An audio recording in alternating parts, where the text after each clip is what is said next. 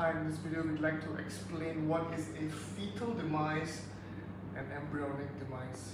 So fetal demise or embryonic demise is considered a pregnancy loss. We also consider it as a miscarriage that happens during different times of the gestation period.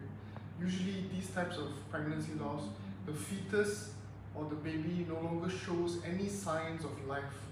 So there's no heartbeat, it's not developing anymore, and then the placenta is also not functioning, the hormonal functions are also not working, and then we see this pregnancy failure happen.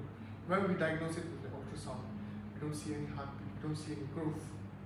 So these types of pregnancy loss, embryonic demise happens within the first 12 weeks because at that stage it's still an embryo. We cannot consider it as a fetus because there's no limbs, there's no organs, there's no systems. When this type of pregnancy failures happens after week 12, for example in the second trimester, third trimester, all the way up to week 24, then we will call it a fetal demise because at that stage it's already sufficiently large and then it's growing as well, so it's a fetus now. So it's a fetal demise if it happens after 12 weeks. Before that, it's an embryonic demise. And there's up to 43 individual causes that can lead to this type of pregnancy outcome. Very similar to miscarriages and recurrent miscarriages, it can trigger the same outcome, which is this fetal demise. So, symptoms of a fetal demise is that you will begin to observe your pregnancy symptoms slowly disappearing. For example, nausea, vomiting, which is morning sickness. Usually it should sustain itself for a few weeks. However, you see a sudden decrease and over time it's no longer vomiting again. Then it could be a sign of a fetal demise. Furthermore, we also experience the drop in breast nipple sensitivity, and then you will experience light vaginal bleeding. And then this bleeding, the blood is particularly red in color, dark red. It's a distinct characteristics of a fetal demise.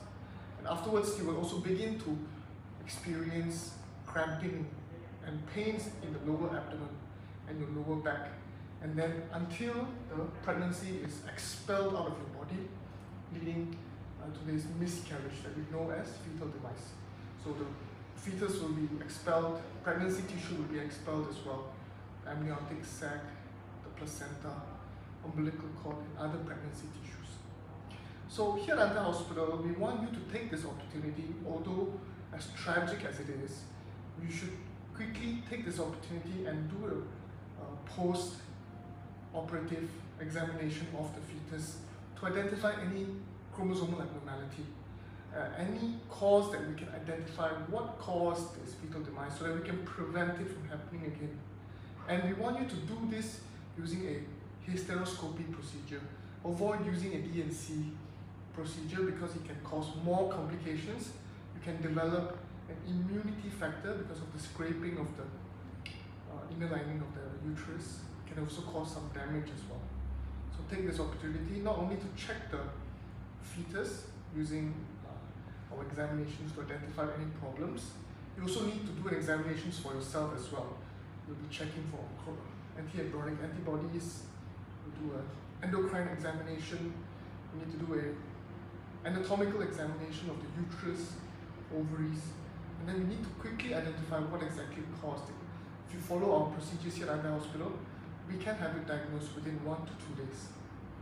So causes for fetal demise, as I explained earlier, are these 5. Firstly, the most common one is the immunological factor, anti-embryonic antibodies. Very likely, if you have a fetal demise, it's caused by this, and then we will give you our treatment, which is our patented immunotherapy that can neutralize this. Secondly is the endocrine factor, which means some hormonal imbalances, progesterone, estrogen, HCG. Something is causing a disruption in the hormones. Thirdly is anatomical, which means ovaries have some problems, the uterus has some problems, even the inner lining of the endometrium, the implantation site could have some problems that you can diagnose it using laparoscopy and hysteroscopy. Next one is a genetic factor, that's why we need to do an analysis of the fetus. And lastly, some very rare and also undiagnosed cause, very extending less than 5%. So here at the hospital, once we figure out what's going on that actually triggered this fetal demise, we then advise you to avoid your next pregnancy, receive treatment first, because we don't want your next pregnancy to repeat in the same failure. So Antai Hospital specializes in the prevention and also treatment of pregnancy losses and miscarriages, especially common ones like fetal demise. And we offer you a full contractual treatment.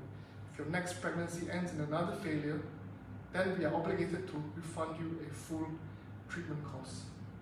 Get in touch with us via the website to set up an online consultation and also leave me a comment down below.